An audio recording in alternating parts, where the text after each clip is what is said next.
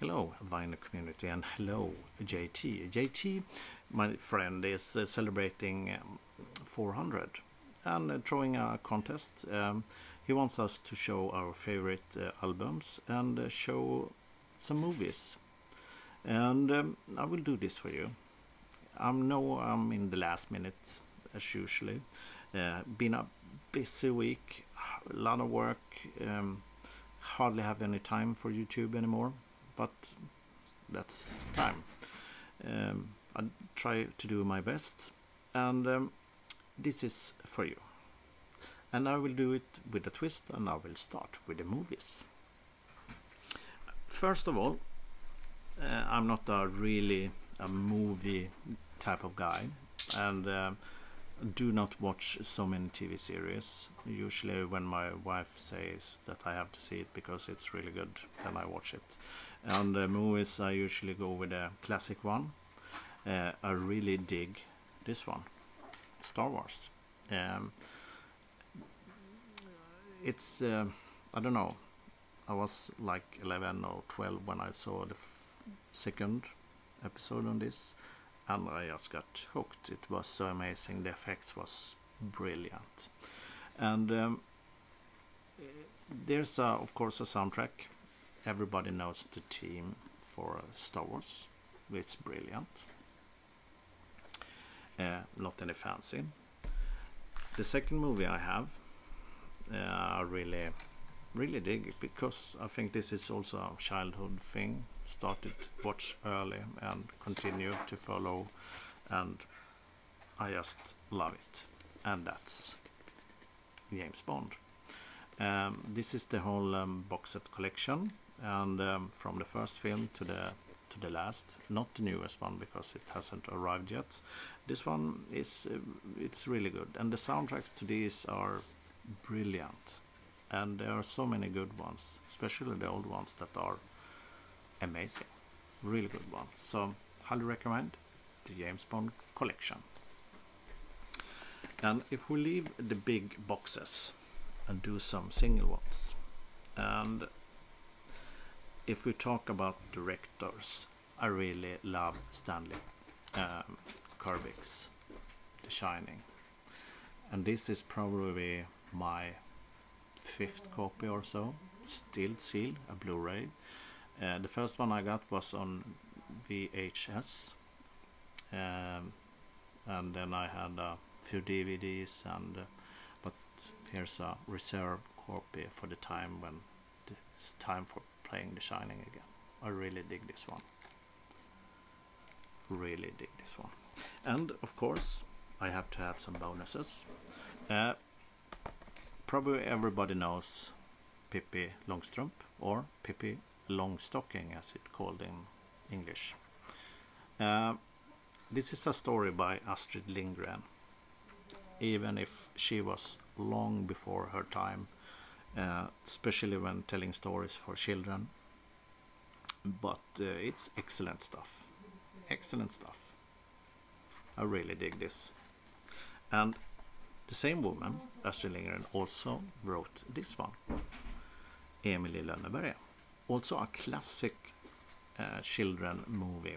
From this one is actually recorded from 71. Really good. She was really good telling stories. Okay, on to the albums. Let's jump into it. I will show favorites that I have now, not old stuff. I will show new stuff. The records that I usually play a lot at home. And here's one, Clutch. It's a really good rock band. This Weathermaker World Series is a compilation with their own tunes and some covers, and it's freaking good. It's perfect for playing, having a good time, pop a beer or a glass of wine or whatever. Excellent rock album. The next one I have in line, it's totally different. It's The Witch Egg. This is far out, free, jazzy, psychedelic thingy. It's pretty hard to get into, but when you sunk into their rhythms, and it's marvelous. And this is a side project by the lead man from the OCs, Witch Egg. Highly recommend if you like some obscure stuff to dig into. If we take some cool ones, here we have Wilderun. This is different. I had a little bit hard to get into it at start, because this is like metal with a folkish attitude. It's very progressive but still very folkish, and it's a marvelous journey to get into. But you have to dig metal, of course, because it can be pretty hard once in a while. Wilderun, cool stuff. And the two last one I have is, of course, Swedish. I will start with this one, Domkraft and Seeds. This is pure psychedelic doom rock with a little bit of stoner vibes in it. It's heavy as fuck, but very melodic. And yes, the cover is in 3D. That's what the colors look so weird. But you get a pair of glasses inside this, so you can actually see what's going on if you can't figure it out. But anyway, good Swedish doom rock.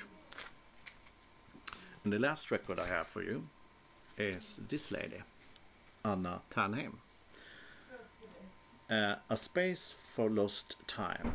This is a expanded edition of her previous record, where you get some more tunes, especially from on the first record, where you got like stripped down versions. It's her with a guitar, and her only together with somebody playing piano, or just her and something else. And it's really beautiful, because it's like very touchy singer-songwriter stuff in a popish way. I really dig her, because she's really good. Highly recommend to at least check out. And this could be in your alley if you are more into punkish and stuff like that. Anyway, JT, I hope you enjoyed my video. I'm sorry if I talked too long. I was hoping to keep this down to half the time. I notice I'm already over 8 minutes, and I'm really sorry for that. And I wish all the luck with your channel. Keep up the good work. You are an amazing guy, and I love to see your findings, because you are a freaking lucky guy to find all those records for almost nothing. Anyway, keep the record spinning. Take care of your family. Have a wonderful weekend. Fridas.